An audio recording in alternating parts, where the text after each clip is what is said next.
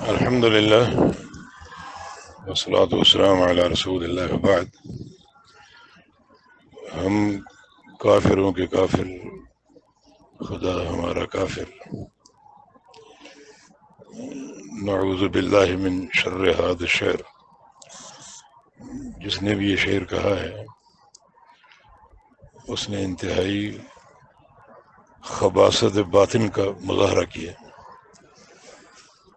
یہ ٹھیک ہے کہ کافر کے لغوی معنی بہت سے ہو سکتے ہیں، لیکن عقیدے میں بہت ہی محتاط ہونا چاہیے اور ایسے الفاظ کے استعمال سے بھی گریز کریں جس سے سادہ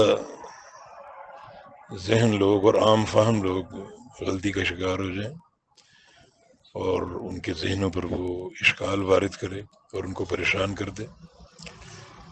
ہر شخص یہ شعر نہیں سمجھ سکتا، لیکن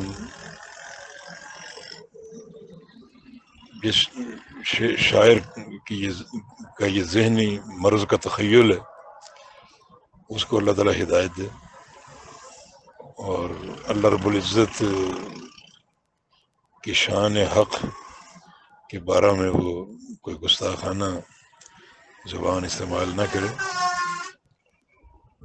یہ شعر انتہائی پریشان کن ہے اور اس کو قطر نہیں پڑھنا چاہیے، اور اگر عامت الناس میں پڑھیں گے تو شاید کوئی بھی نہ سمجھے کہ اس شعر کا مصداق کیا ہے، اور الٹا بہت سے اشکالات شبہات وارد ہوں گے، بلکہ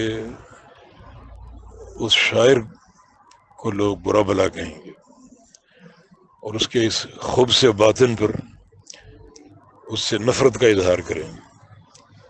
تو یہ شعر نہ پڑھنا چاہیے اور نہ کہیں لکھ کر بھیجنا چاہیے، اور نہ کسی کے سامنے بطور امتحان پیش کریں. اپنے ذہنی ایک برتری کا ثبوت دینے کے لیے یہ قطعاً غلط ہے. اللہ تعالیٰ کی توحید اور اس کی ذات کے بارے میں بالکل وہ عام فہم اور سادے الفاظ استعمال کریں جسے سب سمجھ سکیں اور کسی طرح بھی گمراہ نہ ہو. اللہ تعالیٰ ہدایت دے. السلام علیکم ورحمۃ اللہ.